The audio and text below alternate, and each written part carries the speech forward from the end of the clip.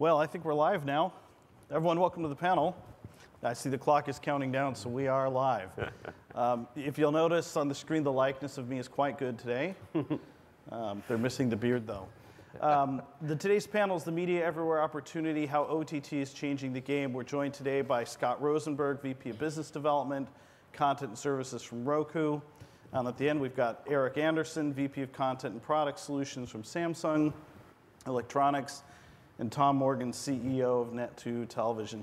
Before we kick into the panel, would each of you just take a minute to talk about your company, just very briefly, what you do for them, maybe a little background in terms of your perspective on OTT? Tom, why don't you kick off? NATPE's literally funded this last year, and its job is to act as a distributor for branded channels and programming partners that want to get on platforms like Eric's and the rest, on the belief that the killer application for smart television is actually television. So we work with .coms, taking short form, making it into longer form, things that are appropriate for the lean back experience that Eric has pioneered. Right, gotcha, thanks. Samsung's a small startup out of Korea. And we, really focusing on looking at all of our connected devices. We have probably the largest portfolio of connected devices in the world right now, from TVs, laptops, tablets, phones, refrigerators, and now even, yes, washers and dryers, in case you're wondering. So my duty is to look across those portfolios and figure out what the experience should be, how we best use partners to provide consumers with access and discovery to the content that they're looking for. Thanks. I'm Scott Rosenberg from Roku. We make streaming video devices, which you can find pretty much anywhere today.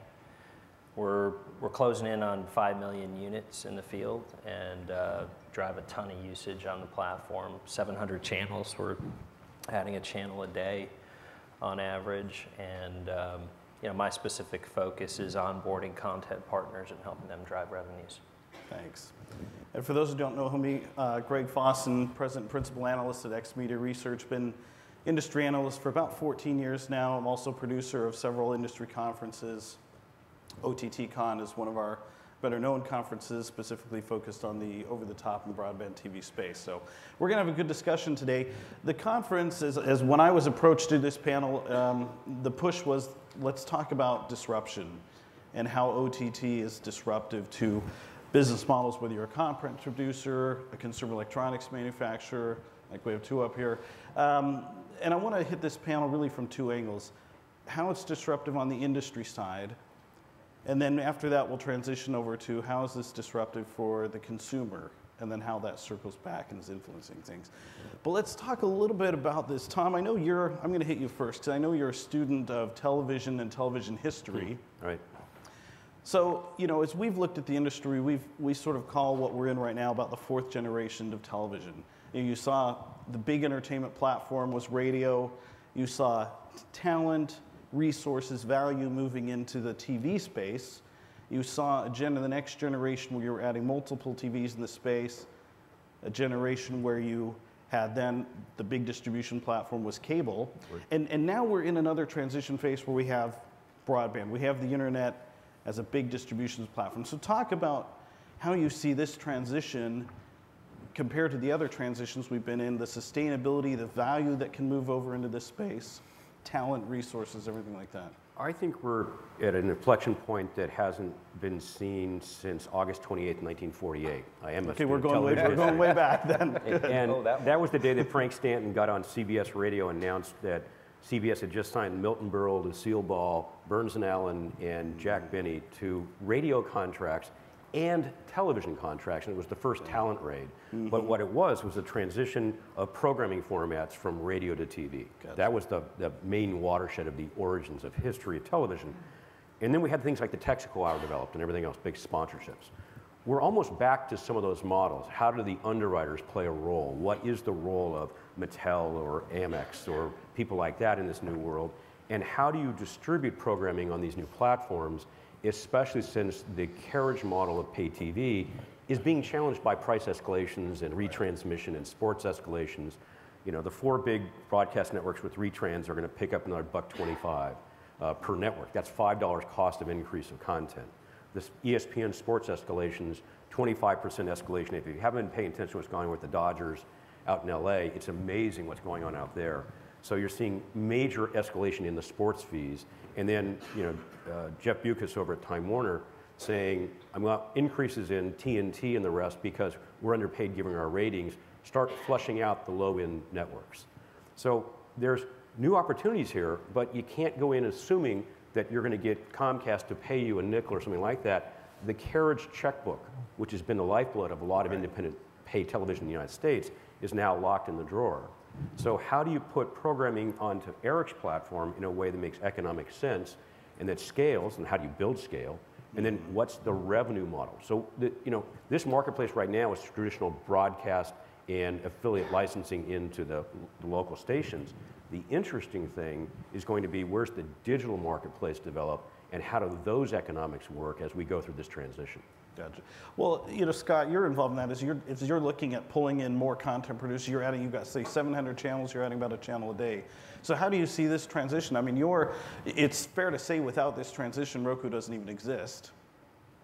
In a way, because you're using broadband as the distribution platform through the Roku box, but you're adding all these channels. So how do you see the mix in terms of traditional content that people are accessing on Roku, and then new talent moving in, producing original content, and monetizing that? I mean, at the end of the day, I think it's about optionality, and that's not just for the consumer in terms of how they choose to get their content, but for the program originators. And so, all the platforms, the apps that you'd expect to do well on our platform, kind of the over-the-top leaders are doing well. But we also see this really vibrant long tail of users. Adamant karate, karate fans and religious groups, and we at Roku specifically try to operate with a pretty open platform, and try to also not. I think there's a tendency in the industry to assume it's a zero-sum game, right? It's either over the top or it's the traditional model, and in fact, what we're seeing on our platform is a complementary set of behaviors. And 2013 is a really big year for us in terms of onboarding authenticated experiences. We just announced a big deal with Time Warner at CES, where you can get all 300 channels if you're a Time Warner sub. We've got a pretty deep pipeline of TV networks coming on with authenticated channels. A couple of years ago, you wouldn't have imagined that was possible because everybody was stuck in this cannibalization mindset. But I think folks are coming around to this belief that, if it's the same subscriber and at least the same revenues coming in the door, and it's a new set of discovery mechanisms, maybe it's not a zero-sum game. Maybe it's additive. Okay. So Eric, I don't want to ignore you here, but I want to follow up a little bit on what you said. Yeah. It's not a zero-sum game. Authentication or OTT is definitely allowing it to be complementary to traditional TV, not a zero-sum game. But do you then also still see a role where OTT in and of its own right, or broadband TV, is competitive from a monetization standpoint, from a content standpoint, the resources that are being put in there? Do you want to feel this? You want me to? Go ahead, and then I'll follow up with Eric. Okay. I mean, I guess to the extent that we have finite hours in the day and finite wallets, it is competitive, right? And we do see new viewing behaviors evolving, which at the end of the day do start to cannibalize into legacy viewing behaviors. Sort of the binge viewing habit is a whole new phenomena that didn't exist a few years ago. So I do think it's competitive in that respect, and the dollars are going to move around in the business. But I still think there's a really important place to play for the traditional distributors and programmers. Okay. Eric, let's talk a little bit about how this transition to broadband as a platform, as a distribution platform, and OTT has been disruptive to your business, and how you see that then ongoing. Well, I guess disruptive in a good way, because more access points, more devices, and for consumption and for our portfolio, it's been nothing but positive. I think for our partners, I think the other inflection point we're probably seeing here is kind of what we did 20, 30 years ago. Tom can probably get the dates right, but the last time he can go back to 1948 at least. So. I was there, yeah, right. The last time the broadcasters really had that direct affinity into the living room was, pre-cable in a lot of ways. And I think now you're starting to see a leveling out, a balance of more choice and control by the consumer, more direct affinity and contact with that living room from the broadcasters.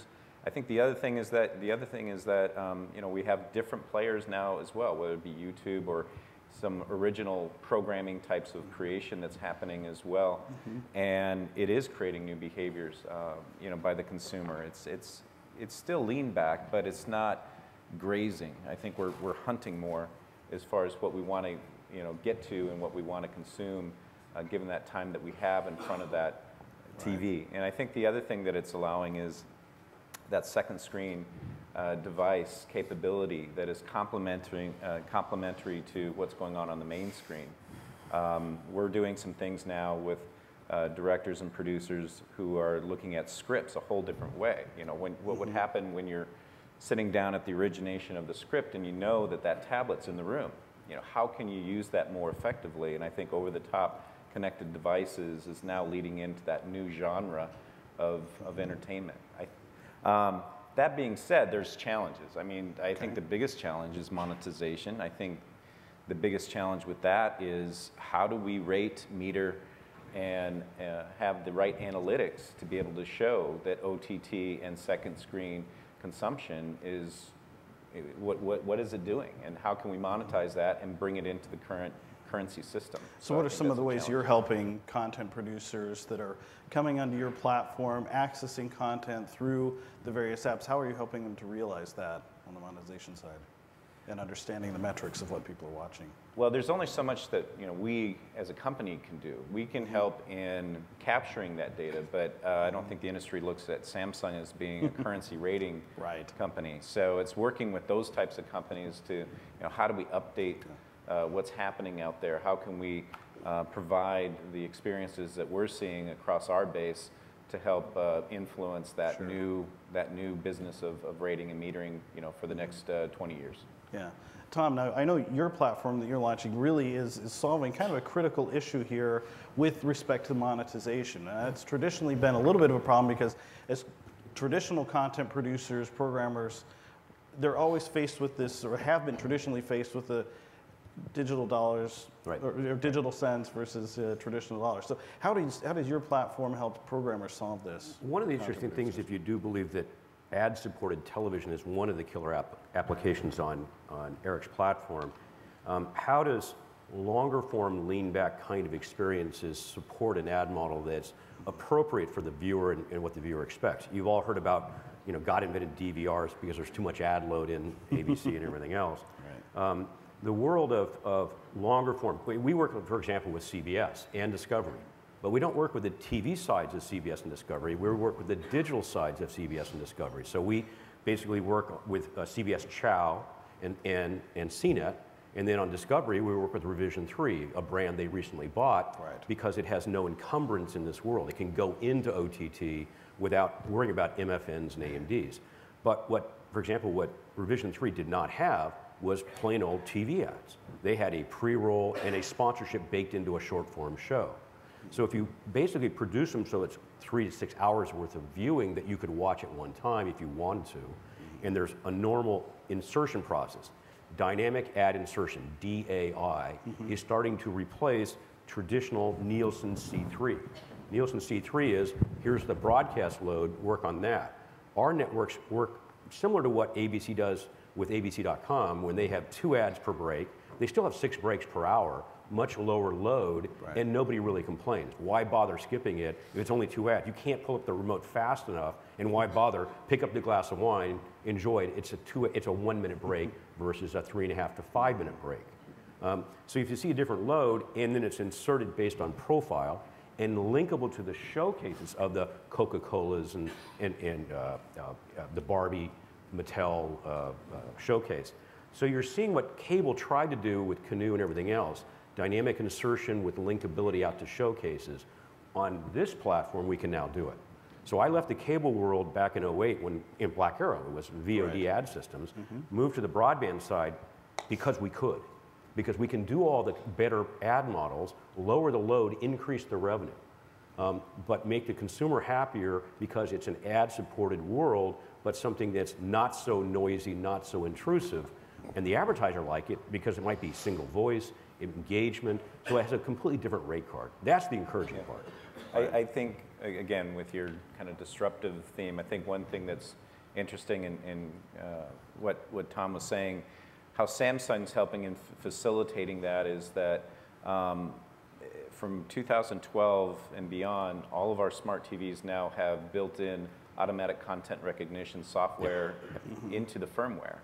So, you know, while these guys are working on how does that monetization, how does that experience work, we're trying to make sure that the table is set with the right tools and with the right technology so that we can even, you know, accelerate that even further. So whether it be video fingerprinting or audio fingerprinting, a lot of those devices that are in the market today are capable of doing that. Now we have to get a little bit smarter in how we build it in and make it an entertaining experience. We can't push it too hard, but it has to be relevant and within context of what people are viewing.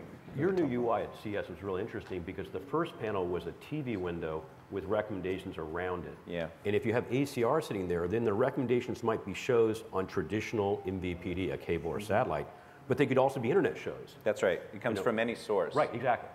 So that's a real integration, the blending of traditional distribution and OTT. You won't be able to tell the difference.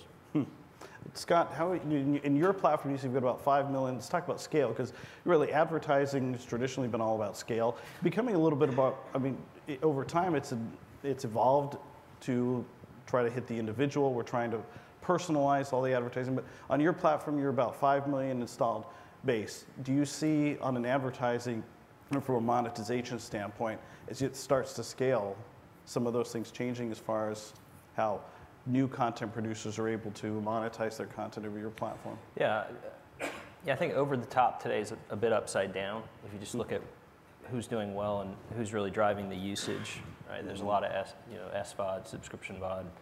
There's a lot of transactional VOD.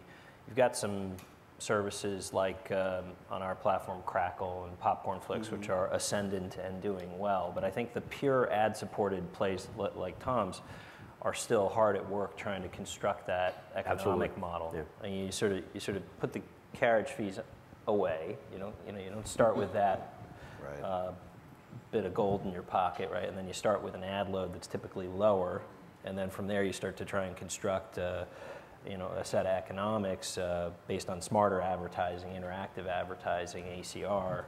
And so, for us, especially this year, bringing on more ad-supported on-demand content and authenticated content and giving them the tools to pump up the ad economics is a big focus for us. Because we do think that over the top probably won't come back to the same level of ad versus pay that you see in traditional TV, but it does have to swing back more towards a healthier ad-supported window for viewership.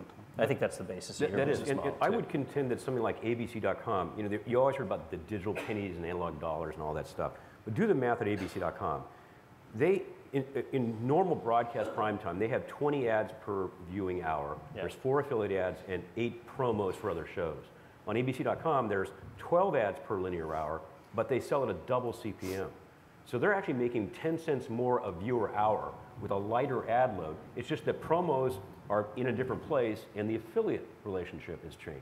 Right. So those are the new kinds of economics. I believe that some of the long form, oh, and by the way, ABC for the first time this year included ABC.com and their Hulu inventory in their upfronts, and they guaranteed it.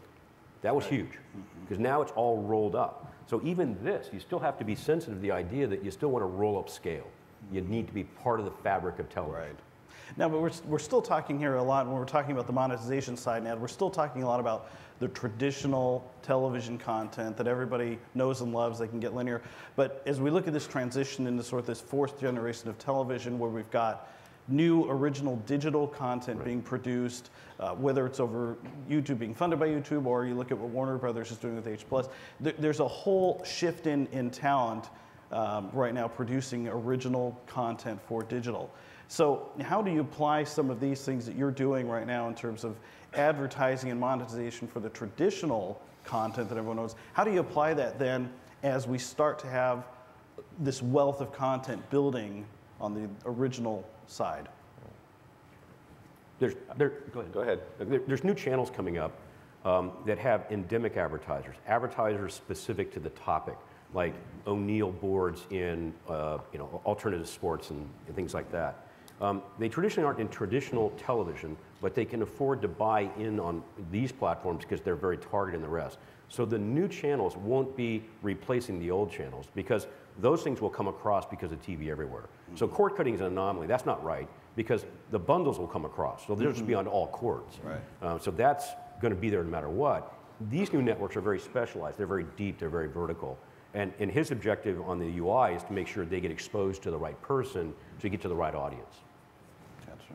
Yeah, I'm going to take a different tact on original, which is, back for us, it's about second screen. It's really about, and a lot of the original and top programs out there that are shooting today are shooting second screen footage right now on how to combine that with their regular episodes. So I think this time next year is going to be really interesting discussion. Hopefully we can be back here again and talk about how that usage is starting to increase, how these models are starting to apply, and how this industry is starting to respond to it. I think we're right on the cusp right now, both from a business side and a user experience side and creation side.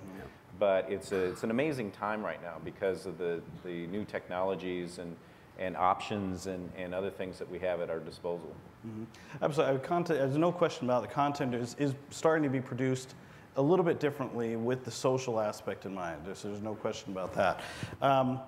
But let's talk. I want to transition a little bit over to how some of what's going on in OTT and broadband TV is really impacting the consumer.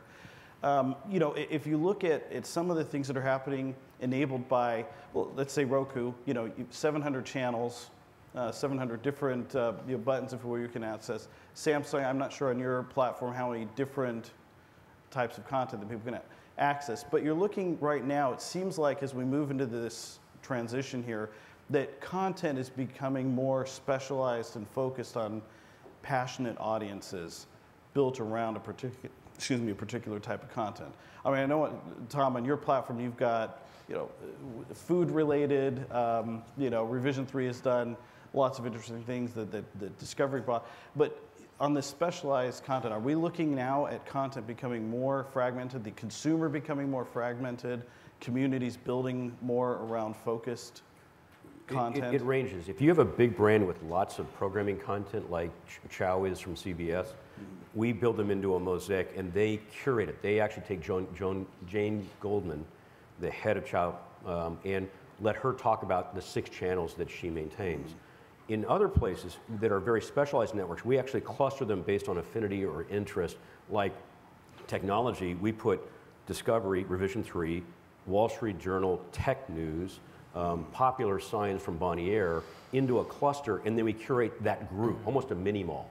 Because the idea is if you're really into technology, then go deep in these verticals. Here's 6 of the best verticals we can get you, and a host, somebody that knows the topic that can really tell you what's playing within these. Because there's no TV guide in this world that really works. You got to get them into the content reasonably well. Yeah, it's funny because you use the word it's becoming more fragmented as if that's a bad. No, not a bad thing, but it can be a bad thing. But as long as people can find what they're looking for, navigate, discovery, search, and so forth, the fragmentation is not a bad animal to have. It actually, but that UI UX needs to be able to be more adaptive to how people are going to be using it. That's a consumer in type of approach.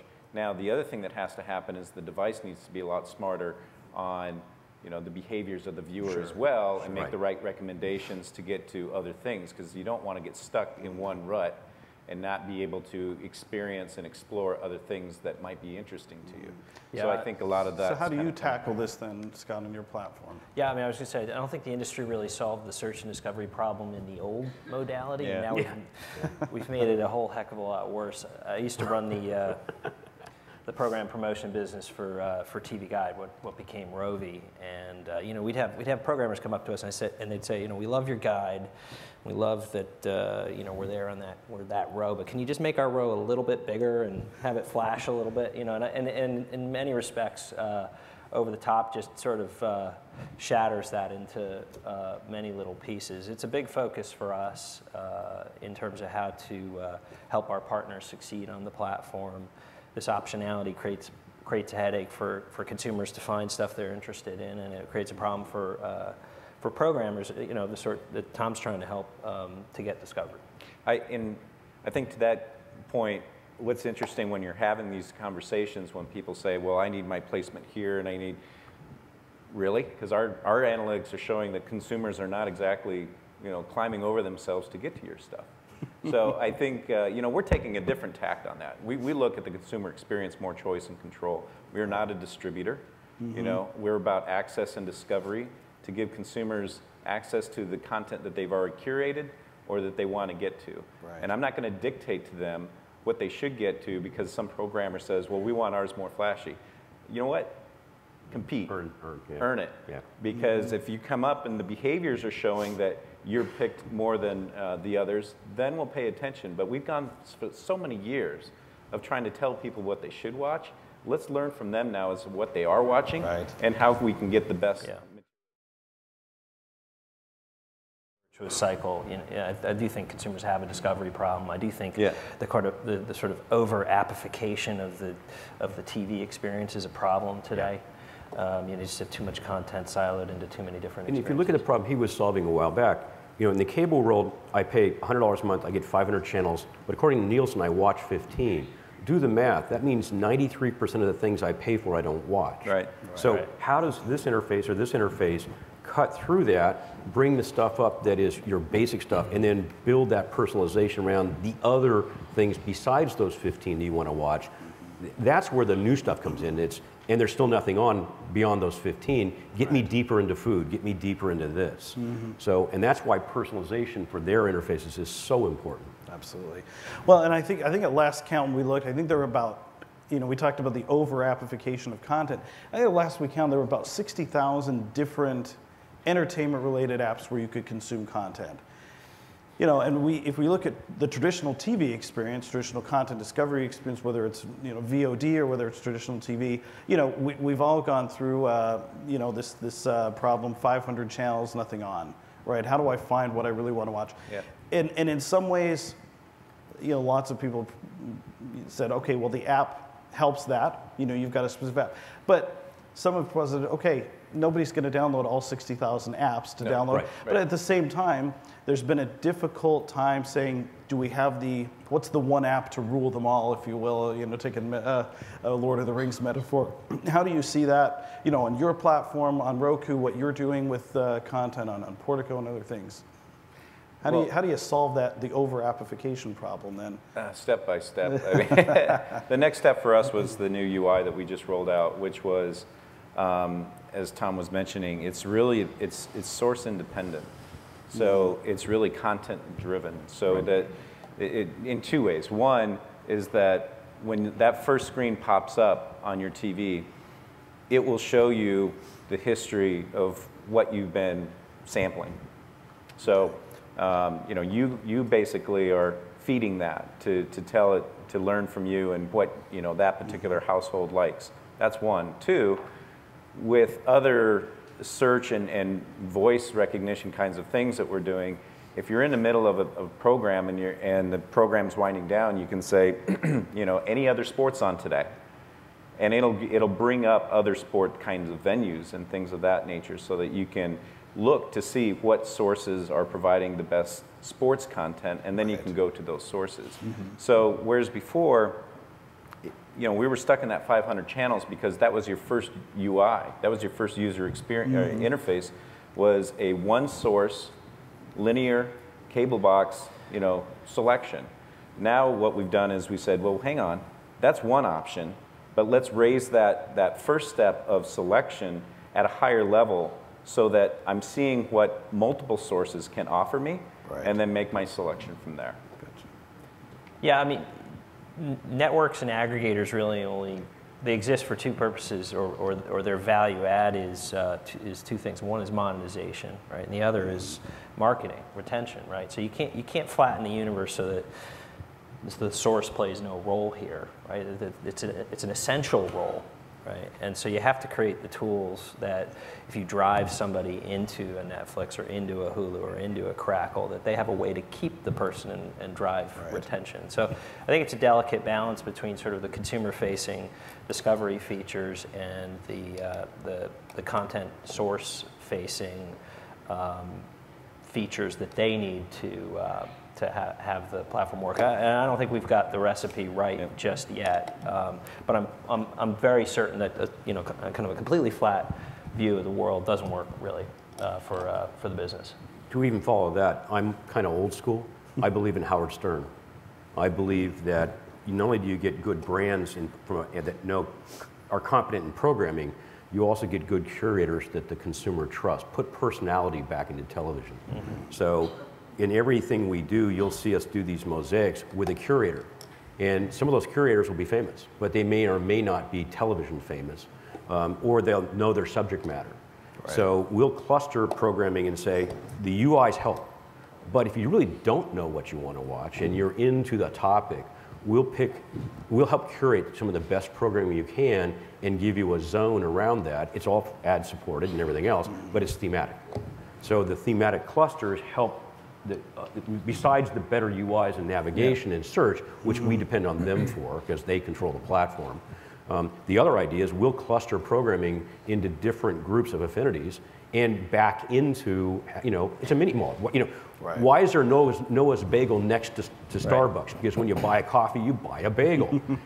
Give a mouse a cookie, whatever, you know the drill. So the curious side, but if you're going out and curating and looking for that content, and of course, Scott, on your platform, you're actively going out trying to pull in content producers. But if I'm an independent content producer, I've got some funding I'm doing, whether it's scripted television, whether I'm doing an independent channel, how do I get noticed? How do you find me? How do I, how do I get integrated into your curation process? What's my approach then, rising above the noise level? And I think that's really been a challenge for a lot of people producing content now in this new era of OTT and broadband TV, saying, yes, there's content, it's great, it's professionally produced.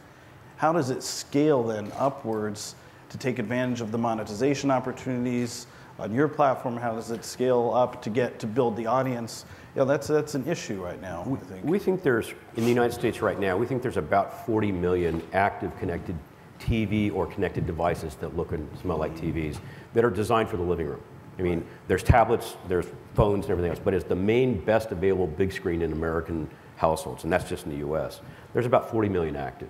So the question is, if you're just ad supported versus paywall supported, how do you get across enough screens to make it a viable gross rating points kind of business and then get discovery? So getting on the platforms efficiently, building into the user interfaces, and the rest is where we focus and helping distribute. We're just a distributor in the sense that we don't program. We aggregate programming and get on the platforms and build audience scale because it's ad-driven television. At least that side we're in. So that's where we focus. And we do it by deploying as much cloud technology as we can to build scale, and especially for not only the programmers, but also for the advertisers. That's it.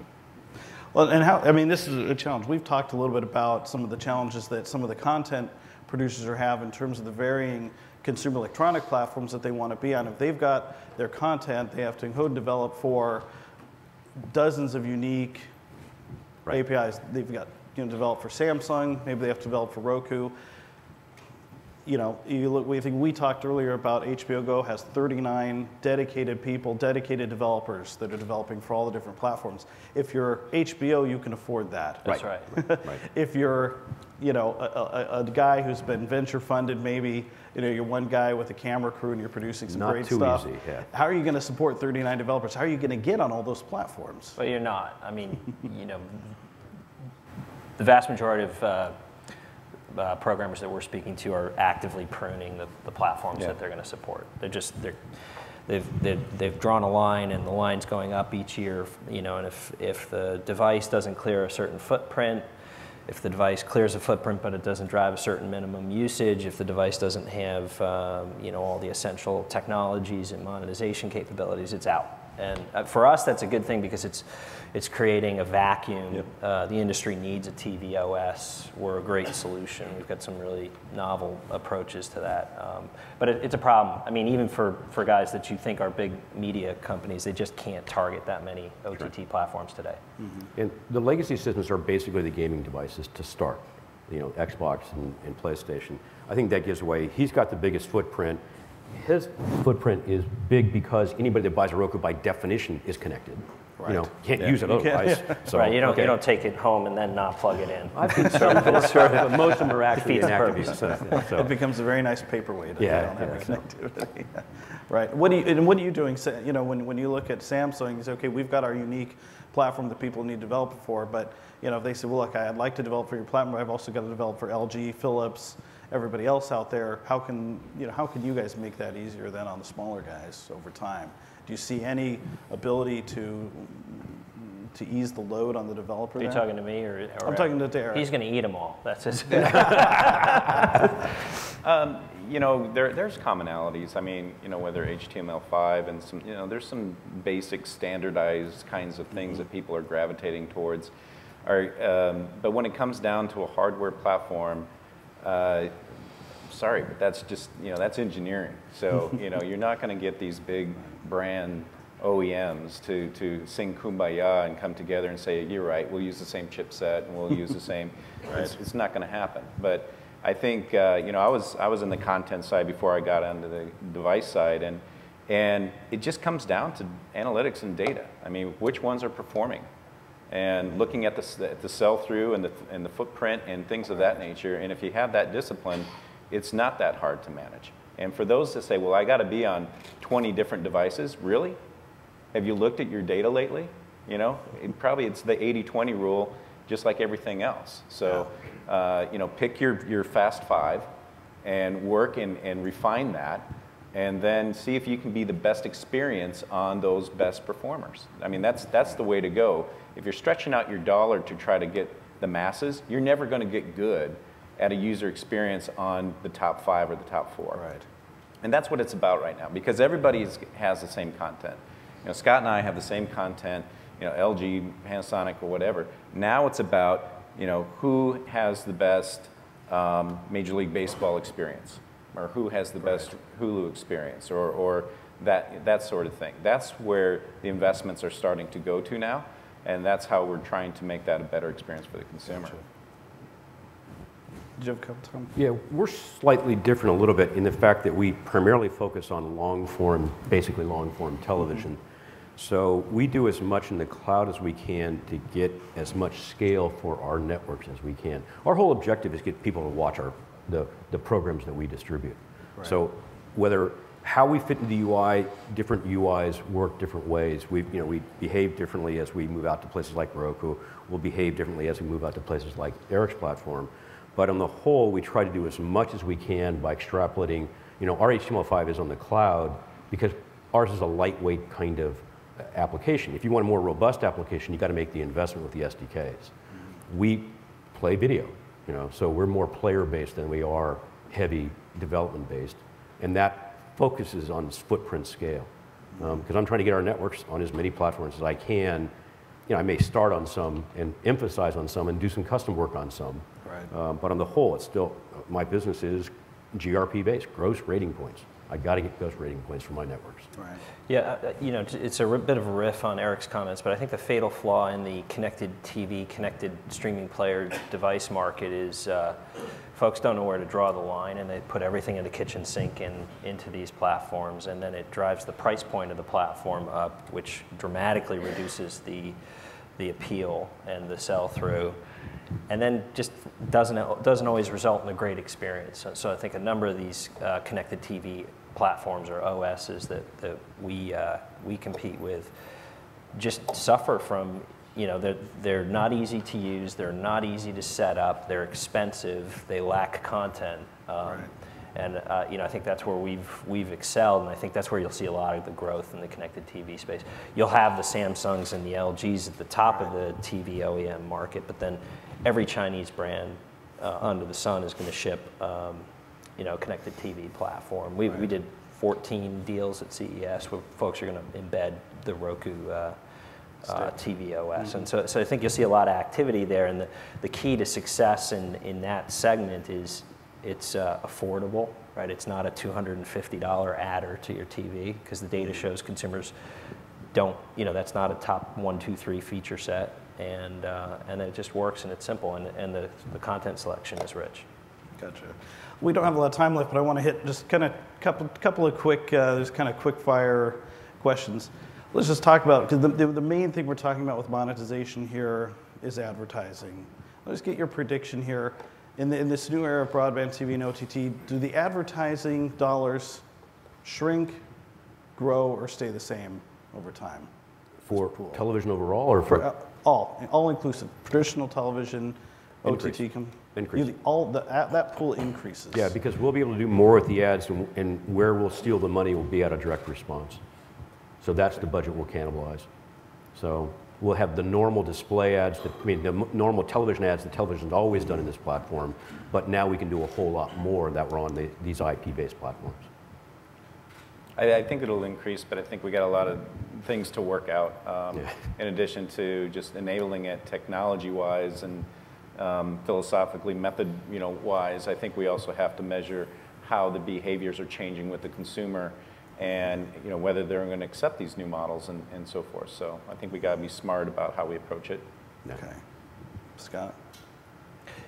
Yeah, I don't have a PhD in macroeconomics, but I feel like the dollars at the top of the funnel are set by consumption. How many people are buying cars and household products, and so that sort of sets the table of the amount of TV dollars to go around. I do think there'll be a shift into over the top, but as Eric said, we're early days.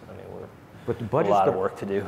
The budgets that are showing up are the TV budgets, not the display. Well, the display budgets are always here, and this is new, the pre-roll business and everything else. What is really encouraging is the big ad dollars out of the television buys are starting to shift money into this marketplace and get an early seat at the table. That's really encouraging. Gotcha. We've probably got just a few minutes left. I wanted to invite some questions from the audience in case there were some follow-up questions to anything we've discussed today for Tom or Eric or Scott. If we'll open it up the last few minutes to the floor. Go ahead. We've got 2 microphones here. Yeah, I'm interested. I don't really know much about the Roku business model. Could you talk about Roku and the revenue stream other than when I buy the box? Yeah, sure. Well, we excel at building these boxes affordably, so we do make money on them. And generally, we partner with our content providers, and when they succeed, when they drive a new subscription or sell a movie or insert advertising, generally we have a relationship that incents us to help them get there and shares revenues back with us. Okay. Any other questions from the audience? Go ahead. Thank you. Tom, I'm curious about where you see scale fitting into this as it exists right now. Mark Cuban, I think, mentioned in the keynote that even the smallest cable station in the middle of the night might have 300,000 views, but on video, that's a major success. Yep. So even though the ad dollars might start going more into what's online, the scale, especially with fragmentation, et cetera. Yeah. Great question. The key is something I mentioned before called DAI, dynamic ad insertion, allows you to roll up even the 3,000 views at a small cable network into a group buy that's sold as an aggregated pool. If you look at what's happening on the cable side, for example, to Canoe, Canoe's not dead. Canoe's being refocused entirely to do one thing, build an ad network for the cable ad sales teams. 40% of cable ad inventory at the local level goes unsold. If the cable industry can roll it up and use a dynamic system like Black Arrow or like Freewheel or something like that, then they can actually turn that local station unsold inventory as part of a national buy. Cable can go national. In fact, they will. You'll see national ad sales forces take NCC in the industry, the cross interop, interconnect ad sales team, and think of it as a national ad sales force. That gets really intriguing. So since now all the ads in television are dynamic and controlled by a rules engine, you can roll them up.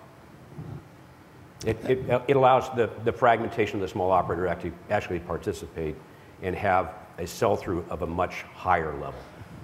And how does that affect small producers? Like we have an online television show, and we have a lot of content that can be packaged into long form. But how does that translate in that regard to It's a very hard set of decisions. I understand your pain. If you go into ad networks and ad exchanges, this display ad industry got commoditized by an overabundance of inventory sold cheaply with automatic exchanges. We don't tend to work with exchanges or networks because we believe they'll commoditize the industry. And therefore, you can't build television on a $4 CPM. It's just impossible. Right. You can't do the math. So the issue is, how do you participate with something that's useful and scalable, but keep the CPMs where they need to be and provide value to that advertiser, and who is that advertiser? So picking and choosing your ad sales strategy and who you work with is probably the hardest decision of all. There's a lot of people that come in and say, okay, I'll build an exchange, just throw your inventory in, I'll make sure it's sold, and every seat on the airline is sold. Yeah, at what price? No airline will, you really don't want to sell airline seats if it's below the cost of fuel. Makes no sense. Likewise, if you sell your inventory into a wholesaler and the wholesaler destroys your business. It's why also, like, Fox decided not to let YouTube buy Hulu for like $2 to $3 billion because they believed that there'd be a $4 CPM on the 8th day of television, the windowing problem. So that is probably the biggest question and the biggest issue in the whole industry is how is the ad monetization strategies done? Because it's not a carriage question anymore. You know what the bundles look like. There will be virtual operators. It's how the ad load is managed, what it looks like, and who sells it and who rolls it up. That's the biggest economic question. It's only a $70 billion question. Yeah, that's it. Thank you. Good. Gentlemen, I think we're down to our last few seconds of the panel. I appreciate your perspectives, appreciate you being here. Thanks for sharing your insights with us and with the audience. Thanks, Greg. Thanks.